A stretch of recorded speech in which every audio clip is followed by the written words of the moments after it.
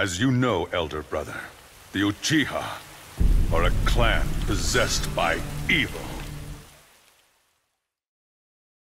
The title of Hokage is more than simply being the Leaf's strongest shinobi. It's more than being its smartest. For any Kage of any of the villages, they choose the person who is best equipped physically, mentally, and emotionally to protect their people. Some Kage are thrusted into situations beyond their control and they have to clean up the pieces. Some are simply figureheads. For the village hidden in the leaves, each of their Kage have strengths and weaknesses. But I think Tobirama Senju is the village's most complex Hokage. The one who did so much good and yet so much harm. One whose decisions would have a severe ripple effect on the shinobi world and on the ones who would seek vengeance upon it. To understand why Tobirama Senju made the decisions he made, we have to go back to his upbringing. Brother to Hashirama, the silver-haired Tobirama was the polar opposite of his older brother. Where Hashirama was playful, emotional, filled with joy and life, Tobirama was stern, sturdy, and approached the world around him with logic and fact. When Hashirama wore red, he wore blue. His brother's hair was black and long. His was light and shorter. Growing up in the Warring States period, where the average age of a shinobi was 30 years old, Tobirama was quickly hardened by war. Having watched his younger brother die in battle and be deemed a shinobi, a full-fledged shinobi only at 7 years old, his hardened interior and exterior was the result of all the violence surrounding him. Tobirama and Hashirama's reactions to their brother's death embodied who they were as people. Hashirama was hot-headed and desired peace so much that he was willing to fight their father for it. Tobirama understood his brother's anger, but also understood his father's plight. He was much more willing to kill and to fight for the Senju clan at any cost, if it meant living. He understood that avenging their siblings would only lead to their death, and that emotion blinds both sides. Peace will only come through policy, rules, and pacts. Tobirama was grounded in reality, and when it came time to it, the reality was that he needed to kill to survive. This intelligence aided him on the battlefield. He was smart enough to know that the one who could strike first would win, so he perfected his flying Raijin slice, as it was the blow that determined the fate of the Senju and the Uchiha. After Madara's rebellion and his death, Tobirama retrieved Madara's body and studied the Sharingan, seeking its mysteries when he would soon become the Leaf's second Hokage. Exactly what Madara feared. The village is not without its politics. It's not without its history. The Leaf is a nation built off two forces, the two strongest forces in the shinobi world, the Uchiha and the Senju. But in the Leaf, power always pooled in one area, the Senju. The common saying in history is that history is decided by the victors. Power is the same. At the end of the Uchiha-Senju battle, the Uchiha were considerably weaker, having not only lost their second-in-command Izuna, but also Madara having been defeated. They were at the mercy of the Senju. In Hashirama's hands, he made sure to treat them no different than any other clan, so long as they didn't try to rebel against the village. But under Tobirama is where things change. Tobirama was the one person that always stood in between Madara and Hashirama, since they were children. He was the one to spy on the two and inform their father of their friendship. He was the one who killed Izuna. Tobirama was also the one person Hashirama could never go against. We see that reflected in the very first Senju and Uchiha battle, as the elder brother was willing to fight his best friend if it meant protecting his sibling. Hashirama loved Madara so much, like a brother even. But even he couldn't replace that bond, and that hurt Madara, considering Tobirama was the one who took his last brother. Tobirama watched the Uchiha leader awaken his Sharingan as a child, and replace his fallen brother's eye to awaken the eternal Mangekyo. Tobirama felt the destructive power of Madara, his eyes and his hatred. If it wasn't for his older brother, Tobirama would have executed the Uchiha leader. Even as the truce was formed, Tobirama always had an eye out for potential Uchiha rebellion. He even repeated rumors he heard about the Sharingan to his brother. He knew that without Hashirama's unique skill set, there was no stopping the Sharingan. Tobirama feared them. As much as Tobirama believed in rules, in policy, and in logic, he is still just a man with emotions. For a man as dedicated to pragmatism as he was, When it came to the Uchiha, Tobirama's emotions always took over. When asked if he hated the Uchiha, the second replies that it's not entirely true. So, taking his word as fact, he might not have hated the Uchiha, but he did have prejudice against them, and he did intentionally slight them. Tobirama feared them. For a man as intelligent as he was, I just don't believe that he was not aware of the ramifications of giving the Uchiha the role that he did. He clearly says that if another Madara were to emerge, he could be dealt with right away, implying that he could keep a watchful eye over the Red-Eyed clan. Up until this point, they've spent their whole lives fighting the Uchiha. They were the enemy. Somewhere around 20 to 25 years they've spent fighting, loathing the Red-Eyed clan, killing them, and them killing Tobirama's loved ones. Tobirama is not Hashirama. Their hearts are not the same, and he proves it even after his death. Despite having an Uchiha member on his team, after he learns that Sasuke is an Uchiha, his gut reaction is to call him a scoundrel. Again, when Sasuke asks the second if he hated the Uchiha, he answers that that's not entirely true, but he never outright denies it. So when given the opportunity to become Hokage, he intended to keep an eye on the Uchiha, and he created the police force. If we look into the future, we know that this action caused by Tobirama would have a ripple effect that would eventually exterminate the Red-Eyed clan.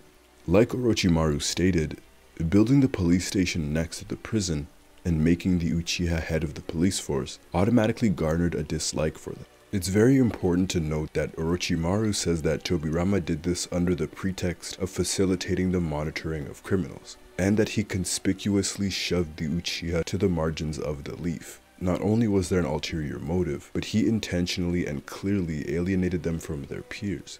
Orochimaru at this point has no stake in this conflict or in what happened. He has no bias. This is information that Sasuke already knows. He's already heard it from Obito. To move back to the Uchiha, getting placed under close scrutiny by the Senju-led government, and adding their natural pride to it all just made things worse. Move them to the margins of the village and never include the Uchiha in any positions of real authority or power, and here are the ingredients for rebellion. For Madara adherence. It was Tobirama himself who introduced the Anbu as well. He created both of these institutions. The Anbu were the real protectors of the leaf. They were the ones who were sent out on important missions. The police force was essentially grunt work. The Uchiha, the co-founders of the leaf, relegated to police work. No council members, no senior leaders, and no Hokage who bear the Uchiha family crest. All under the belief that the Uchiha might rebel. When we look back to the moment that Madara loses to the Senju, Madara says that there isn't anyone left in the Uchiha who feels such anger towards the Senju. Later, when Madara urged the Uchiha to leave the leaf, not one member listened. We see through Madara's memories that his clan desperately desired peace. Under Hashirama, the Uchiha were comfortable in the leaf. They clearly felt respected. Even the Uchiha voted for Hashirama to become Hokage over Madara. It's only when Tobirama sits on the throne that things change. The Uchiha decades later would plan the coup d'etat, something that does not happen if it weren't for Tobirama's feelings towards that clan. Tobirama concluded that the Uchiha is a clan who feels great love, and in the potential that they lose said love, their power becomes destructive.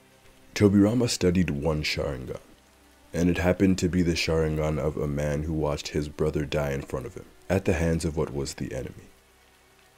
We know throughout the series that the Sharingan is quite easily controlled. We see that through Itachi, Kakashi, Shisui, young Obito. If we take it a step further and look at the Mangekyo Sharingan, if we look at Kakashi's, Tobirama says that the Sharingan increases the power of their hate. Even after he had to kill Rin, did it increase Kakashi's? And what about Itachi's or Shisui's? These were all people who became even more dedicated to the leaf after their Mangekyo Sharingans were activated. Tobirama was correct in that the eyes do reflect the heart, but he never took into account those whose hearts did not crave vengeance against the village. They were a clan who was cast aside, and their anger was built off of said marginalization. The second Hokage would become the team captain of Team Tobirama during the First Ninja War. Team Tobirama included two members who would be vital to the Leaf's future, Danzo Shimura and Hiruzen Sarutobi, leader of the Anbu Black Ops and member of the Hokage Council and the third Hokage himself. Danzo we know to be obsessed with the Sharingan and its power. We know that the Uchiha massacre was mainly his doing, and we also know how Hiruzen stood idly by. As an adult, watching his older brother continually give Madara Uchiha chances, Tobirama would become the voice of reason for his brother, and for the village the two had created. Since they were children, the Uchiha were the enemy. Madara was the enemy. Madara dared to ask his older brother to take his own life, instead of taking Madara's, and his brother was selfless enough to do it. This kindness was not only extended to the enemy clan, but to enemy nations as well. Tobirama saw to it that his brother's kindness would never be taken advantage of. When Hashirama wanted to appoint Madara as the Hokage, Tobirama was the one who asked for democracy. During the very first summit of the 5 Kage, when his older brother wanted to give the tailed beasts away for free, Tobirama ensured that they came at a price, defending the honor of the Hokage and growing the village's economy. The second Hokage did amazing things for the village. He was the backbone of the village's infrastructure, of their economy, the brains behind Hashirama's heart and strength. He was the one who introduced a democratic vote for Hokage. He established the academy, the Anbu, the Chunin exams, all important institutions that helped not only Konoha, but their relations with other villages, as others were included in their own. Tobirama might have been the smartest Hokage, because he understood what the Leaf needed to become a functioning, efficient village, with systems in place for it to grow and survive long term. Tobirama's term very much embodies the shinobi world of his time. While they dreamt of a world that kids didn't need to fight in wars, this wasn't feasible. So in order to recruit the strongest of shinobi, he created the academy, the Anbu, the Chunin exams, to weed out only the strongest of shinobi. It's a very dark system, but a system that was necessary considering the cruelty of the shinobi world. In that darkness, he also created the Edo Tensei, a failsafe jutsu that would allow him to summon an army of undead shinobi, if necessary. A jutsu that could win them wars. Tobirama was the perfect combination of Madara and Hashirama. He upheld the dedication to the village that Hashirama did with the ferocity that Madara carried. He treated any who posed a danger to the village with extreme caution. That is the philosophy of the second Hokage. There were few Uchiha that Tobirama was able to work with, Kagami and other unmentioned ones, but he would only work with those who would sacrifice themselves and their clan for the village. They were the only ones that he respected. The Will of Fire, this philosophy, when Hashirama offered it to Madara, he offered it from a place of empathy and understanding. While he never studied the Sharingan, he knew that the love Madara had for his fallen brother was tremendous, and losing Izuna had him walk down a lonely path. Understanding that loss, he offered Madara the idea of protecting this village, and treating this village like his brother that he couldn't protect, giving him a second chance. Madara was the only Uchiha to rebel without real provocation, out of sheer anger, out of a broken heart. Hashirama killing Madara was truly to protect the Leaf, and for no other ulterior motive. The Will of Fire in its greatest goal is the eventual elimination of the framework of clans. That was Hashirama's dream. But even Hashirama's dream was flawed, in that its framework asks for one to sacrifice everything for the village. It's without nuance. To ask an individual to sacrifice their entire clan is quite a feat. But because Tobirama and Hashirama's influence spread throughout the shinobi world, this dedication to one's home influenced the shinobi system as well. The Will of Fire is a philosophy that believes survival of the village will do greater good over survival of any one person. That the village will always protect people, shinobi, and children alike. It's an undying loyalty to the Leaf, no matter what. It's why Hashirama said that he would not forgive even his own child if they harmed the village. When Tobirama inherited the Will of Fire, his approach, as noted, was a lot more strict and harsher than his brother's was. It was much more systemic. Hashirama groomed the Leaf's culture, and Tobirama stabilized its future. The title of Hokage is more than simply being the Leaf's strongest shinobi. It's more than being its smartest. For any Kage of any of the villages, they choose the person who is best equipped physically, mentally, and emotionally to protect their people. The Uchiha were a part of those people. They were a part of the village. And Tobirama did not have their best interests at heart. It's important to acknowledge that. For the hatred that he felt towards Madara and Izuna, the rest of the Uchiha would suffer the consequences. For the rest of the Leaf, Tobirama was a great Hokage, stabilizing their home, creator, inventor of all these different institutions to help build their village. Tobirama was involved with the dark arts of the shinobi world, jutsu that he would only use for the benefit of the Leaf. Sure, the Edo Tensei ended up in the wrong hands, but the Flying Raijin, the Shadow Clone Jutsu, they ended up in the hands of the greatest father-son duo that the shinobi world has ever seen. And it ended up in the hands of the one who would save the shinobi world. Shinobi and people are not to be conflated. Shinobi must do things that people cannot or would not. They have duties to follow, people to protect, and they will do whatever it means to protect their home. Tobirama might not have been a great person, but he was a great shinobi, because there is no real moral code in the shinobi world. Protecting their village is the moral code. The Hokage must be willing, and Tobirama was, willing to do anything, to be a decoy and sacrifice their life in order to protect his village. In the first ninja war, the second Hokage did exactly that. Tobirama Senju's legacy is one of great success and of great harm, and it's why he is, in my opinion, the most polarizing Hokage that Konoha has ever seen.